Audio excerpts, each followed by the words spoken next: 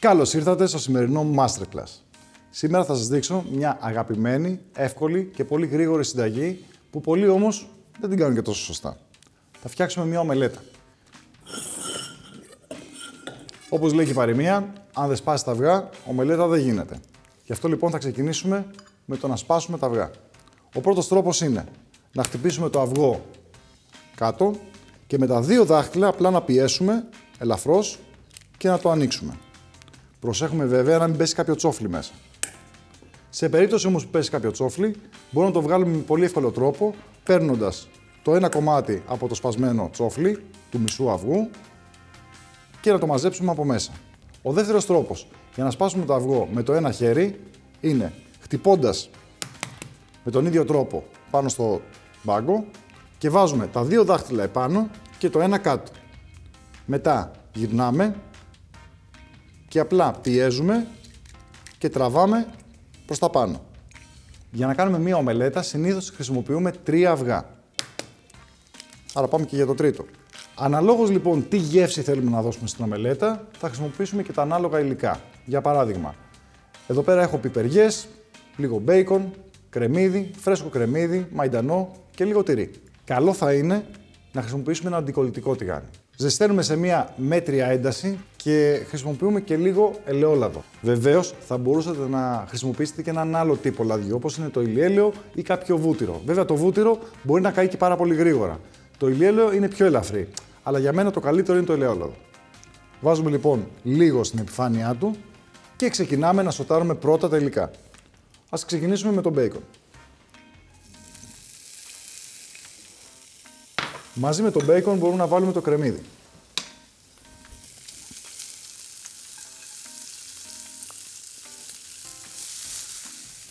Μετά προσθέτουμε την πιπεριά και συνεχίζουμε για λίγο ακόμα το σοτάρισμα. Εφόσον λοιπόν είμαστε σίγουροι ότι έχουν σοταριστεί πολύ καλά τα υλικά, βγάζουμε για λίγο εκτός φωτιάς και πάμε με τα αυγά. Στα αυγά θα πρέπει να βάλουμε λίγο γεύση, δηλαδή αλάτι και πιπέρι.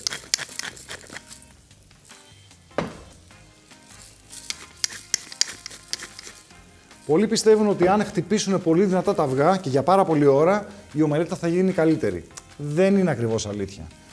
Όσο λιγότερο τα χτυπήσουμε, τόσο πιο αφράτη θα γίνει η ομελέτα. Και κάτι άλλο. Θα μπορούσαμε να βάλουμε μέσα λίγο γάλα ή λίγο κρέμα γάλακτος. Όχι ότι είναι απαραίτητο, είναι καθαρά θέμα γεύσης. Εγώ συνηθίζω να βάζω.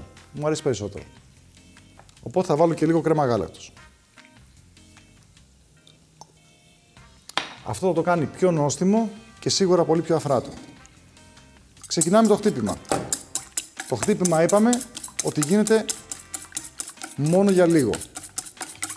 Σκοπός μας είναι να ενώσουμε τον κρόκο με το ασπράδι ίσα ίσα. Όχι να το χτυπήσουμε πάρα πολύ και να αρχίσει να νερώνει το μείγμα. Όπως βλέπετε εδώ πέρα έχουμε ένα μείγμα το οποίο δεν το έχουμε χτυπήσει πάρα πολύ. Έχουμε λοιπόν τα υλικά τα οποία τα έχουμε σοτάρει, τα ξαναπαναφέρουμε πάνω στη φωτιά και ρίχνουμε προσεκτικά το μείγμα που έχουμε χτυπήσει. Πάνω από τα υλικά, κατά αυτόν τον τρόπο. Μόλις λοιπόν αρχίσει και στεροποιείται γύρω-γύρω το αυγό, εμείς τραβάμε τη μία άκρη ώστε να πέσει το υγρό μείγμα και να καλύψει το κενό της.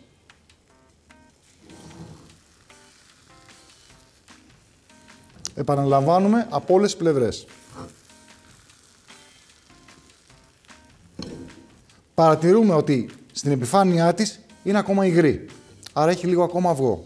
Εμείς απλά τρυπάμε πολύ προσεκτικά και καλύπτουμε την τρύπα με το υπόλοιπο αυγό που δεν έχει στερεοποιηθεί ακόμα. Αφού φτάσουμε λοιπόν σε αυτό το σημείο που έχουμε στην επιφάνειά της ελάχιστη υγρασία, μπορούμε να προσθέσουμε και τα υπόλοιπα υλικά.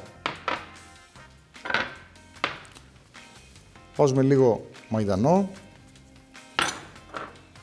το τυρί,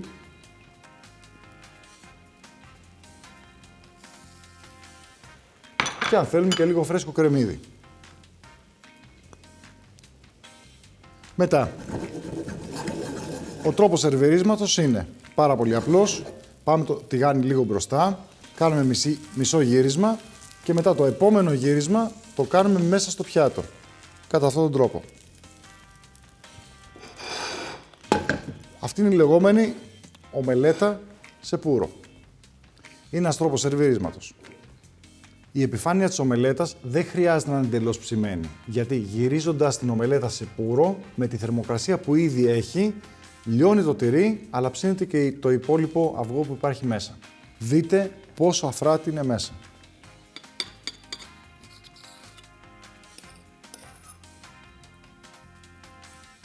Κρατάει ακόμα την υγρασία της και το τυρί έχει λιώσει τέλεια. Και μυρίζει και πολύ ωραία. Σας ευχαριστώ πάρα πολύ που παρακολουθήσατε αυτό το masterclass. Μην ξεχάσετε να κάνετε subscribe στο κανάλι μου. Σας περιμένω στο επόμενο.